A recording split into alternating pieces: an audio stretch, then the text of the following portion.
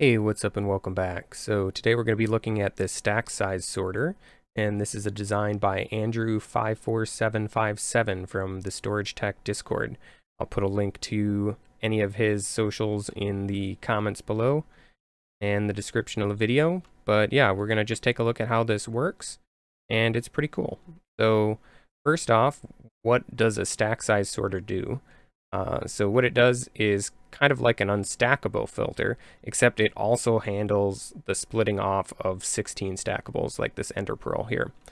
So the input comes in above this hopper here, feeds into the system, and then at roughly hopper speed, it sorts through everything and their output into the various barrels here on the other side.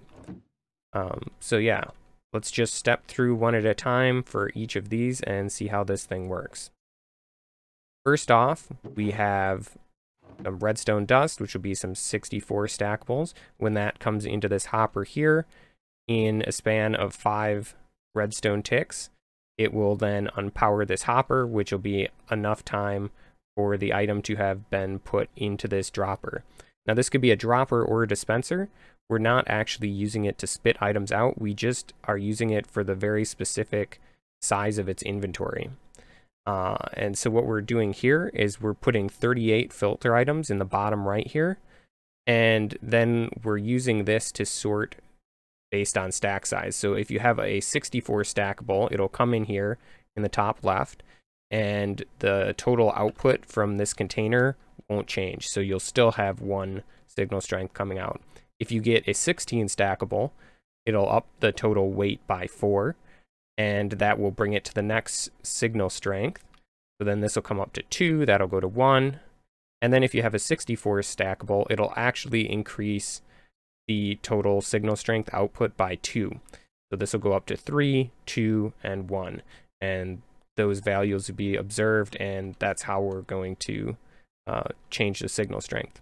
So let's just hop over to the other side here, and we'll kind of track how the 64 stackables go through. So they come in above here, go in there. As I said, it doesn't change the signal strength, so it just goes down these 2 hoppers here, which come into this dropper here. And since we're not changing either of these, none of the observers go off, and it just falls straight through this hopper and then out to the barrel on the other side. Now if we have a 16 stackable come in up here, it will raise the signal strength by 1, again taking a few ticks to fall down and get put into this dropper here. But meanwhile, the signal strength will increase by 1 here, which will get picked up by this observer, and the observer chain will come down here, powering to the side here and down here, 1 tick apart. And this will happen just before the redstone dust or whatever 64 or 16 stackable arrives here. So it'll actually lock this hopper right here, and then these 2 droppers will fire in the same tick, but this one will fire first. So what it'll do is it'll push the item over and skip over the next hopper into this end one, and then it'll just get sucked down and over into the side. And similarly, we'll have a unstackable item, so like the minecart here. It will come in here, it'll raise the signal strength by 2, and then fall down and start going towards this dropper here. And then over here, we will trigger both this line of observers as well as this line here. And since this line is shorter, what will happen is it will trigger this dropper before this one fires. So it'll fire 1 game tick or redstone tick before, which will put it on cooldown. So when this one fires, instead of firing both of these across, it will fire this first one. The second one will be on cooldown, so it'll fail. So the item will stop in here and then get sucked out by the hopper below. And that's how we get the unstackables in this one.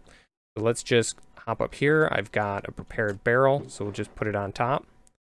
And I've kind of alternated between the different item types because the border between the types is typically where systems like this will fail. So I've just kind of gone through the different combinations.